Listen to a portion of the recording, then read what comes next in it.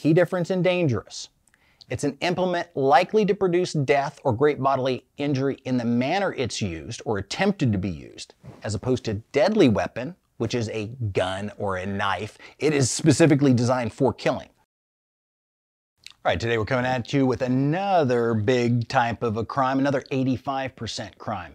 Assault and battery with a deadly weapon versus assault and battery with a dangerous weapon. What's the difference? Why am I going to get charged with one over the other? What are the range of punishments? Okay, guys, these are pretty serious crimes. We're talking about assault and battery with a deadly weapon. What are we talking about? Any instrument, any weapon designed to cause death or great bodily injury is what we're talking about. So these are the guns, knives, switchblades, brass knuckles, cane swords, anything that is specifically constructed, designed, and manufactured with the intention of inflicting great bodily injury and or death. When you're going to inflict an assault and a battery against another with this deadly weapon, it means you're actually going to be hitting that person with it, shooting that person, okay? So under the same statute, the assault and battery with a deadly weapon, we also have the shooting with intent to kill statute, SWIK. We call it SWIC in the business, shooting with intent to kill. Sounds cool, funny name, but carries an amazing range of punishment, okay? So the range of punishment on assault and battery with a deadly weapon is 0 to life in prison. Yeah, because it's kind of like an attempted murder statute. We don't actually have that in the state of Oklahoma, but if you inflict an assault and battery with a deadly weapon or shooting with intent to kill, that's an attempted homicide. That's why their sentencing range is up to life.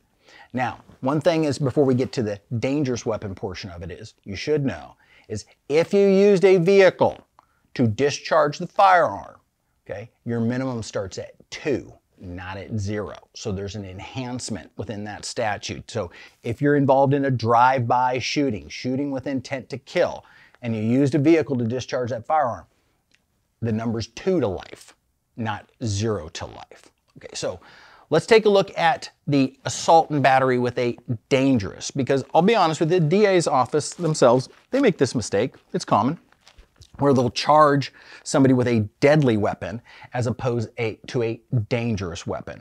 And a dangerous weapon is an implement likely to produce death or great bodily injury in the manner it is used or attempted to be used, as opposed to a deadly weapon that's designed for killing or great bodily injury. So, key difference in dangerous.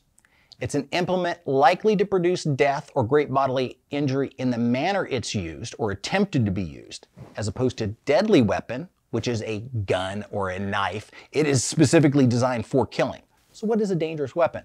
Baseball bat, car, beer bottle, golf club, 2x4, kindling, anything that was designed for everyday use, but in the manner in which you're using it, such as a baseball bat, designed to hit a baseball. But if you're using it to hit someone else, okay, that baseball bat goes from fun and recreation to a dangerous weapon. You're drinking beer out of a beer bottle. It's a great vessel for holding ice cold tasty beverages, but as soon as you use it to hit someone else, it becomes a dangerous weapon. Now, there is an actual technical definition for deadly weapon and dangerous weapon. And when you're looking at the statute and you look at the jury instructions, they're almost identical. But really the key language is what we discussed just a moment ago. An implement likely to produce death or great bodily injury in the manner it is used or attempted to be used. And so what are we saying there? Any normal, everyday item, if it's used in a manner to produce death or great bodily injury, that normal everyday item becomes a dangerous weapon. That's how a glass, a bottle, a remote, anything can become a dangerous weapon. Key point about that also is the range of punishment is 0 to 10 years. You take a baseball bat to someone, 0 to 10 years. You use a gun, switchblade on someone, up to life. And if you use a car to discharge that firearm, it's 2 to life. So if you find yourself in any one of these situations, you think this might be the right place for you, These guys have got it dialed in. Pick up the phone, set that initial strategy meeting. You're going to meet with myself, my assistant, okay?